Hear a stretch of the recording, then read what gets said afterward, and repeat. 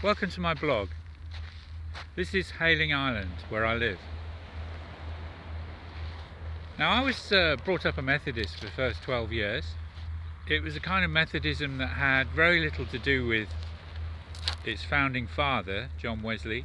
It was modernist Methodism, and I saw no reality in it, so I became an atheist when I was 12. Lots of things going on, too much to explain here, but I then became a born-again Christian through actually some films of Billy Graham.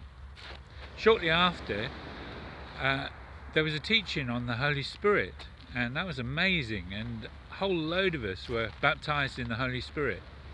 This is 1972. Have you ever wondered what on earth is 1 John chapter 2, the letter 1 John chapter 2 is all about? Have you ever read that? It seems self-explanatory because it's talking about children, young men, fathers. Until you realise, hold on, this isn't just talking about children, young men, fathers, as in a natural setting.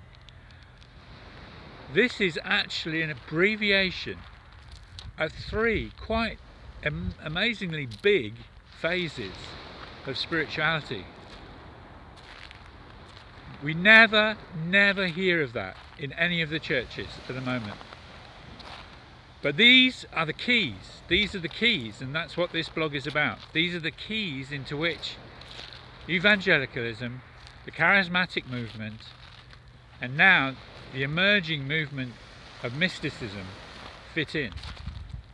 Actually, I'm on a mission to take the mysticism out of mysticism.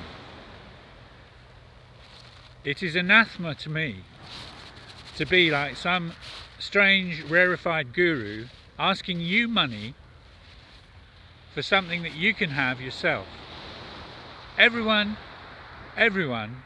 that follows the Holy Spirit is on this path already, and that's what this blog is all about.